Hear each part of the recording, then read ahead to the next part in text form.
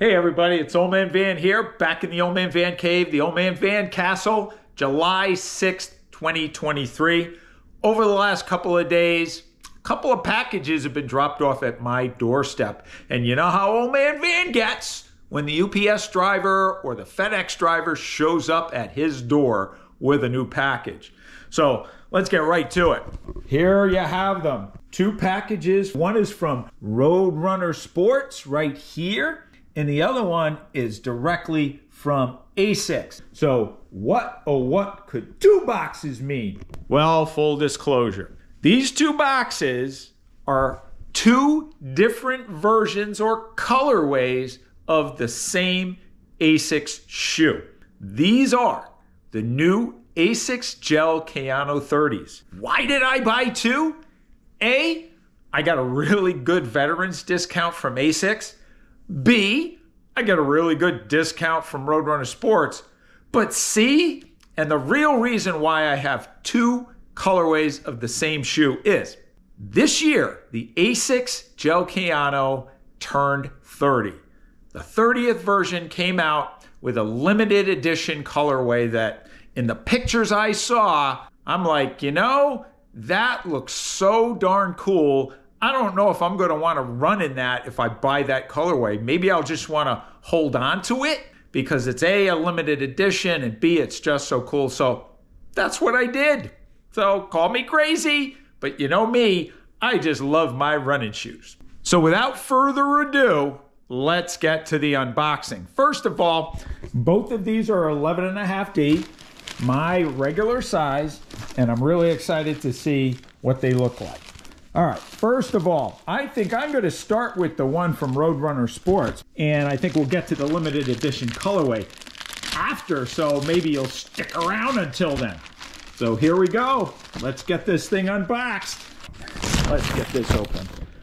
I know, trying to hold a GoPro while I'm doing this isn't the easiest thing, but we'll figure it out.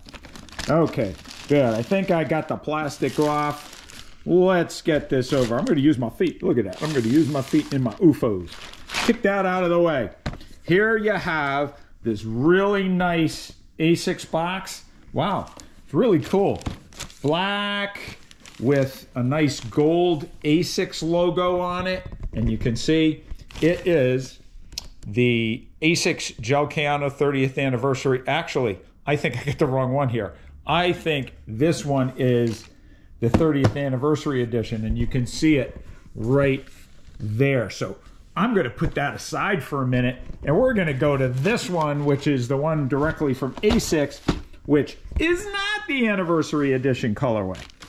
Let's get this one open. All right, got to manhandle this a little bit. So here we go. Ripping it down. You see it's a regular brown box. So look at that box over there and look at this box. So that's another reason why I think I want to keep the 30th anniversary edition colorway pristine. So let's get this off. Use my UFOs again. There we go. Got it out of there. Here we have your typical regular Asics box. And then you've got this gorgeous Asics black with gold logo for the 30th anniversary edition. Okay, let's get right to the unboxing. First, the box from Asics. This is your typical Asics box, brown corrugate. Let's open that sucker up. And wow, there you have it, right? Just typical box, typical white wrapping paper around the shoe. Let's get right to the shoes. There you have it. Doesn't that look familiar, right? That looks like Old Man Van running colors right there. Wow, that's pretty cool. Here we have it. There is the Asics Gel-Kayano 30. It's got a pretty substantial stack height in the shoe. We'll get into those details later. As you can see, it says pure gel on there because there is a gel pad in there. It's the Gel-Kayano 30. It's got your little Asics logo there back on the back. And it's got Flight Foam Blast Plus for that midsole. So the colorway is really cool. You've got the white, yellow, and black, which matches Old Man Van's colors exactly. Just a very, very good looking shoe.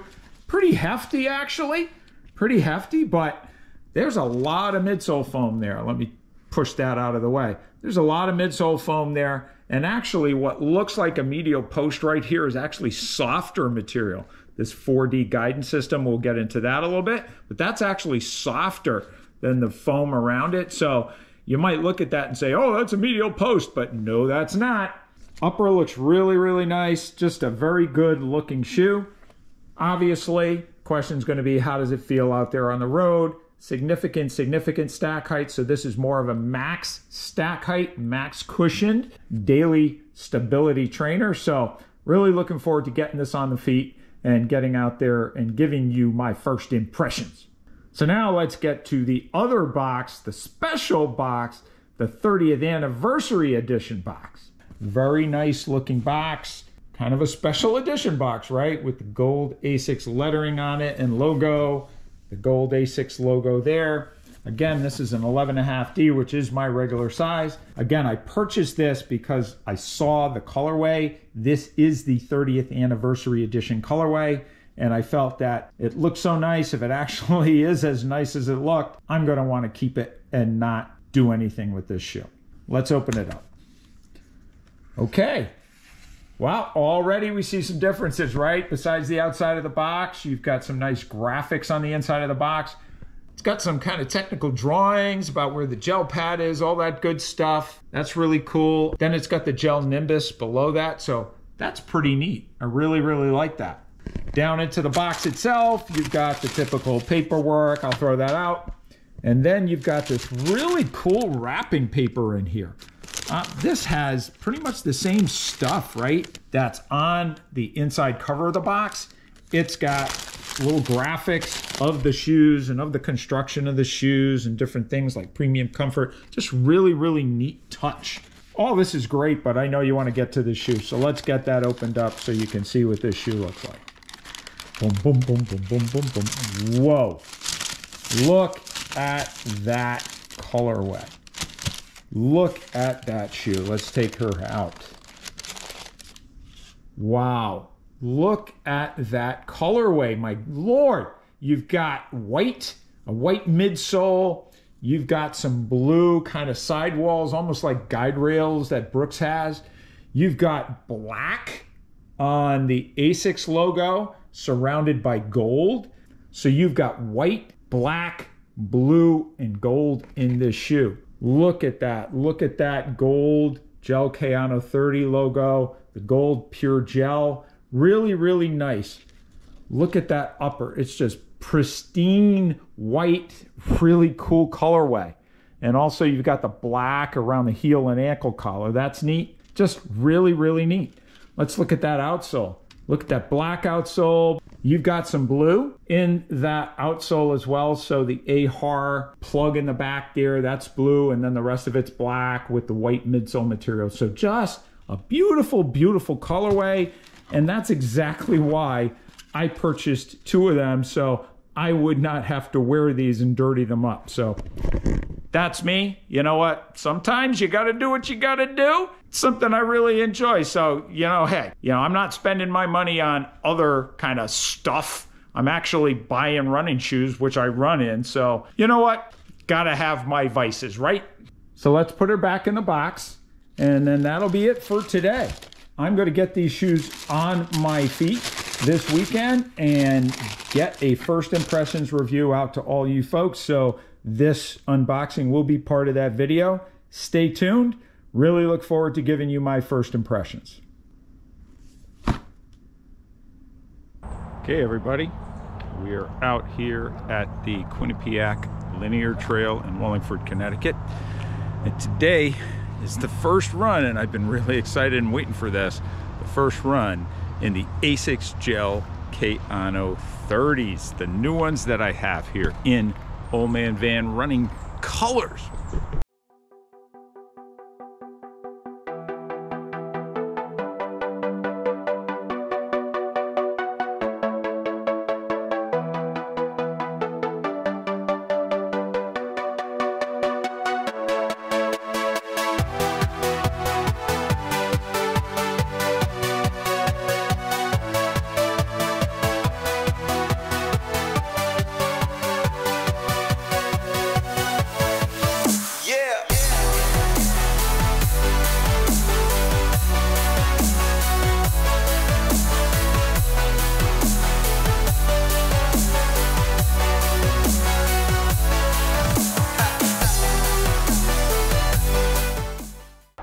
So far, a little less than a mile in, what I'm noticing right off the bat is just a different feel on the foot than the Asics Gel-Kayano 29. More cushioning, definitely more of a max cushion feel. Also, they don't slap on the ground, so they don't feel like they got a flat platform that's just kind of clunky. Remains to be seen as I get into the longer miles, but so far, very pleasant feel on the foot. One other thing, and we'll talk about it in detail, is this upper. Vast improvement. It's just much lighter than the upper in the Gel-Kayano 29. And I'm gonna say it's gonna be probably much more ventilated, much cooler than the Gel-Kayano 29. So far so good. It's just the first mile, but let's see how it goes. So I just hit the 3 mile mark. Really enjoying this run so far. Just much less clunky feel than the Asics Gel-Kayano 29s. Much smoother feel. And I'm gonna tell you, the midsole has a little bit of bounce to it. It's got plenty of cushioning. I'm not wallowing in that cushioning, so that's good. A much better feel, albeit only 3 miles in, than the Asics Gel-Kayano 29. So far, very happy with it. Also like the midsole so far, better than the midsole in the Gel-Kayano Light 3.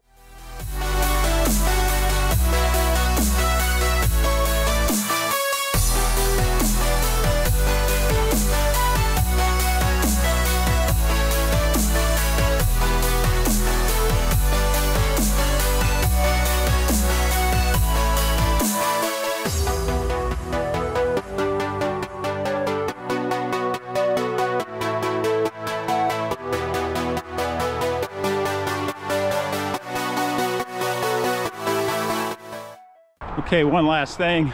We're into mile 5, actually 5.6 miles, almost done, the 6 miler. This is the most oppressively humid day I've experienced so far, not counting the wildfire smoke, but this is brutal out here. It's not that hot, but I can tell you that the upper on the Gel-Kayano 30 is much more breathable than the Gel-Kayano 29. So I really like it. My feet are not overheating at all, although the rest of me is. So, great job with the upper Asics. So, a great first run in the Asics Gel-Kayano 30. Really impressed to give you my ultimate rating at 100 miles, but really good first run out there. Again, oppressively humid. That being said, I got through, my feet did not get too warm, which is really important, and it just felt smooth throughout. The ride, very smooth. No clunkiness whatsoever, so pretty happy with the first run. Let's get into the first impressions review. Okay, we're back. Let's get right into the first impressions review. Now, as you see up there in the back, I have 2 versions of the shoe. You saw it in the unboxing. I've got the Old Man Van running colors, right? That black, yellow, and white. That's the one I'm running in, and I have this really cool 30th anniversary edition that I'm keeping pristine. I'm gonna display it downstairs in its special edition anniversary box, just because I really like the colors. It's a cool looking shoe. Let's get right into price. Price is $160 US. That's pretty consistent with Stability Daily Trainers these days, so not too bad there. There are places you can get discounts. If you're a first responder or medical person, you can go to Asics and get discounts there. If you're a veteran, you can get discounts. Roadrunner Sports, I use them and I get significant discounts with their VIP program. So if you buy a lot of shoes like I do, it's worthwhile. If you don't buy much, well, I don't know if it's gonna really work out for you. Next we have weight. The weight in the shoe, it went up a little bit from the Asics Gel-Kayano 29. The weight is 10.7 ounces or 303 grams in a men's size 9. And I actually have the women's information here as well. You've got 9.3 ounces or 263 grams in a women's size 8. So you women out there, I don't want to forget you, so I'm going to start putting in the weights for you gals. What I will say is that it doesn't feel any heavier than the Gel-Kayano 29, which I think was around 10.4 ounces. So it doesn't feel almost 11 ounces on your feet, but it's not a lightweight shoe. Next we have stack height. We're in the days of max stack height, max cushion. So the stack height on the Asics Gel-Kayano 30 is 40 millimeters in the rear foot, right up against that, limit for world-class runners, and 30 millimeters in the forefoot. That gives us a heel to toe drop of 10 millimeters. Now, I like 8 millimeters. 10 millimeters is what I typically use for those really long, easy runs. And through marathon training, as I start getting up in those double digits, mid double digits, all the way up to almost 20 miles, I like to have 10 millimeters there because I start to heel strike a little bit more. So this is ideal for this type of shoe. So let's get into construction and ratings. First of all, this upper. This upper is an engineered stretch knit upper. I think you can see it there. It's got plenty of perforations in here. It's nice and pliable. It's much thinner than the upper in the Asics Gel-Kayano 29, which was very, very hot on the foot. This is much, much better.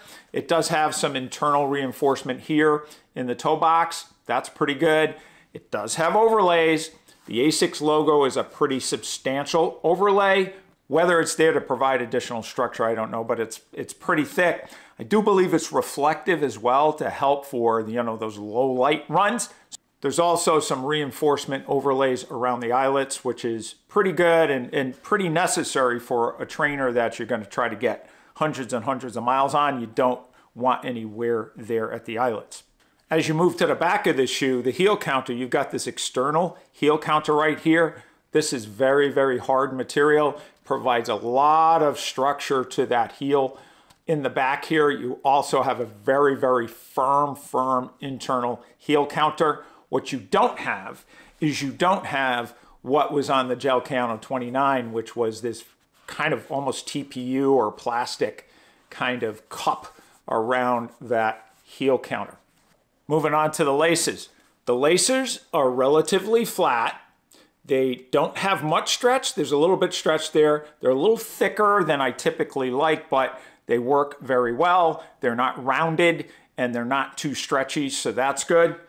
You have a semi-gusseted, padded tongue. It doesn't move around too much. What I like about it is it's less padding than in the Gel-Kayano 29, so very good there. Moving on to the heel and ankle collar. Again, this is a daily stability trainer. You've got plenty of cushioning in the ankle and heel collar. It's not as much, again, as it was in the Gel-Kayano 29, so it's not overdone at all, but it's plenty. I did find in this upper that I had plenty of room. So there was plenty of room in the toe box for my toes to display. I wore 11.5D. My toes were able to display. It's true to size. Lastly, you've got this Ortholite sock liner. It's very comfortable.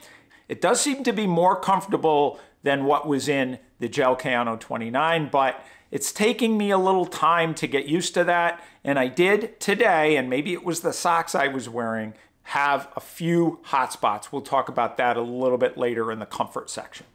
I'm going to give the upper on the Gel-Kayano 30 a score of 9.25. It's an improvement over the Gel-Kayano 29. I still think there could be some additional improvements when we get to the comfort, but it's a really good update, much, much better, much more breathable. So good job, Asics, in improving that upper. Moving on to the midsole. This is probably the biggest improvement in this shoe. In the Gel-Kayano 29, you had some Flight Foam Blast Plus right here, but you also had some firmer material here, and that was to help with the stability. You had the gel pad here that you could see. There's a little window to that. You then had that, firm heel counter there. What you have in the Gel-Kayano 30 is just a big block and more stack height of the Flight Foam Blast Plus. The Flight Foam Blast Plus is a great midsole material. It's soft, but not marshmallowy soft. And it does have some spring to it. It's similar, at least I feel it's similar, to the feel I get in the Glycerin GTS 20 from Brooks. It has a little bit of pop to it when you pick up the pace. It's not the springiest stuff out there, but it's pretty good. It's just a really nice kind of middle ground with that material. So I really like it in this shoe. And it's great that there's no medial post there or firmer material to kind of offset the great feel of this midsole. Now, one thing I'll add is on the medial side, you'll see what looks like a medial post, but it's not. It's some softer, springier material than even the Flight Foam Blast Plus. That's really good. I don't know what it does, but it's not a hard medial post. Now, because of the massive stack height here and the 30 millimeters in the forefoot, this is a pretty stiff shoe. Very stiff, this midsole. Now, it's stiffer than the Gel-Kayano 29, but it's not so stiff like a carbon-plated shoe, so it felt very comfortable out there on the road. A couple of other things with this midsole. You've got a nice bevel here, so when you heel strike, it really moves you smoothly through the gait cycle. And it's also sculpted, as you see here, so that removed some material. It's got a nice sculpted midsole here. What that does, I don't really know, but it's pretty cool looking. So awesome job, Asics, with this midsole. I'm going to give this midsole a 9.5 out of 10. Just very comfy. Very comfy, but it's not dead. It's comfy, cushioned, and it's got a little bit of spring to it. Now to the outsole. Outsole is pretty good on this shoe. Plenty of rubber coverage here. As you can see on the Gel-Kayano 29, it's very similar. Very similar. And it uses that high abrasion resistance rubber compound, specifically the AHAR Plus right here. And this is that AHAR Plus plug. I found that on my Gel-Kayano 28, my Gel-Kayano 29, and also on the Gel-Kayano Light 3, the wear on these soles is exceptional. So as long as the midsole holds up and the upper holds up, you should get hundreds and hundreds of miles on this shoe.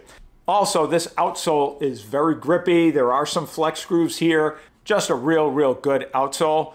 Great job, Asics, not messing with what works. So on the outsole, I'm going to give the outsole of the Gel-Kayano 30 a score of 9.5 out of 10 as well. Now to stability.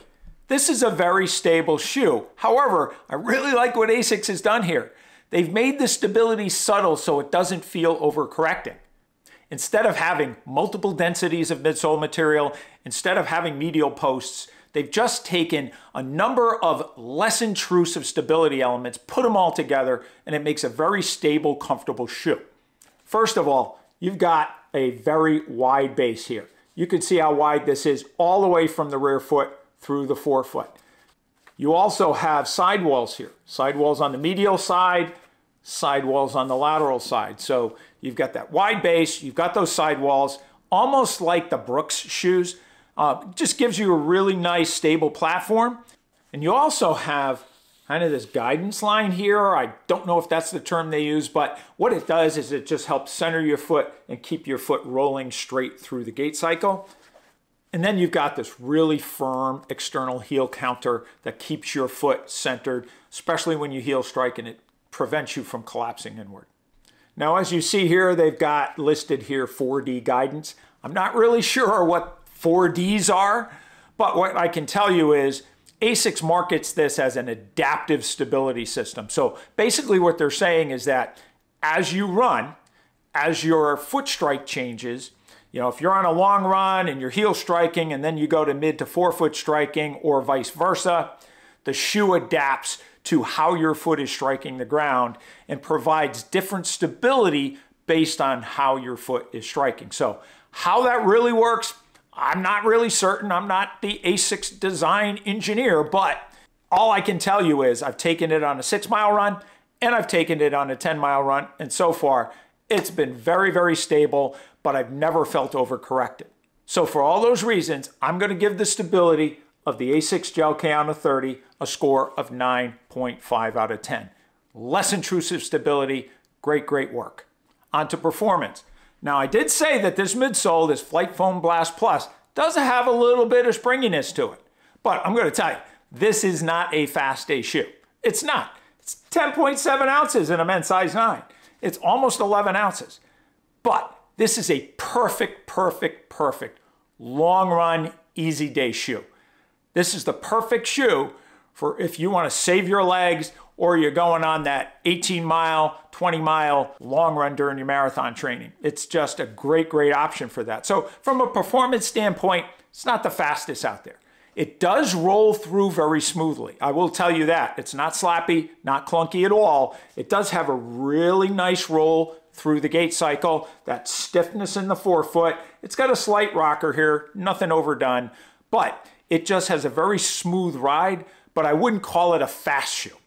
So because of the weight and because it's not the most versatile shoe out there, it's got a specific place in a rotation, I'm going to give performance on the Asics Gel-Kayano 30 a score of 9.25 out of 10. Still a very good score, but again, it's just not the most versatile shoe out there. Now to comfort. Comfort, first run was outstanding. Step and feel was great. Everything about the feel of the shoe was awesome, awesome, awesome.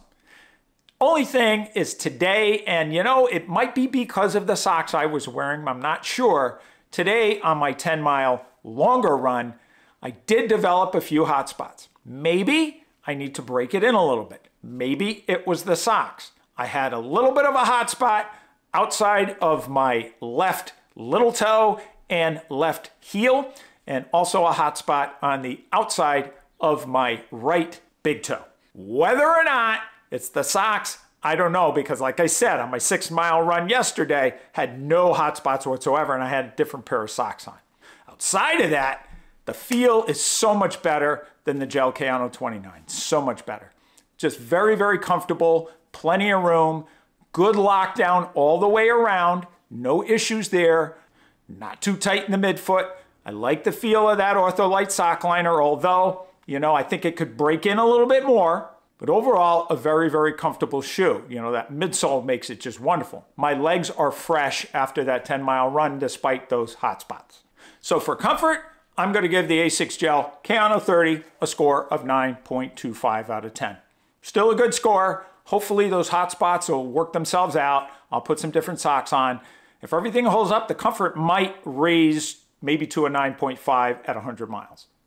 Now to value. I know $160 for a pair of shoes isn't chump change, but it's right in the ballpark for Stability Daily trainers these days. As I mentioned, there are ways to get discounts out there, but the key thing here is I think this is going to be a durable shoe. Based on that outsole, I think that midsole is going to hold up. I think that upper is going to hold up. If all those things work out and you can get 400, 500, 600 miles out of this shoe, I think this shoe is a great, great value. So for that reason, I'm going to give value a 9.5. That brings me to the overall rating. The Asics Gel-Kayano 30 comes in with an initial rating of 9.4 out of 10. Outstanding, outstanding, outstanding. Asics, you've listened to the feedback and you've made this shoe much better than its predecessor. I'm not the biggest fan of the Asics Gel-Kayano 29, and I was hoping against hope that you'd make massive improvements to the 30th version. And I'm happy to say you knocked it out of the park. So there you have my first impressions review of the all-new, and I'm saying all-new because it's a massive update, Asics Gel-Kayano 30. So your timing is impeccable, Asics. I've just started my New York City Marathon training, and the Asics Gel-Kayano 30 is gonna be a mainstay in my training rotation. So I hope you enjoyed this video. If you got to the end, I really do appreciate it. Remember, if you like this video, hit the thumbs up button. If you haven't subscribed already, please hit the subscribe button and then hit that notification bell so you'll get notified when more videos are posted. Remember, comments, comments, comments, any and all comments are really appreciated, really helps my channel. And if you know friends, running pals, whatever, that you feel would like the Old Man Van Running channel, please let them know. Maybe they'll subscribe as well. So thanks again for watching, and remember, lace up those shoes and let's get out on the roads.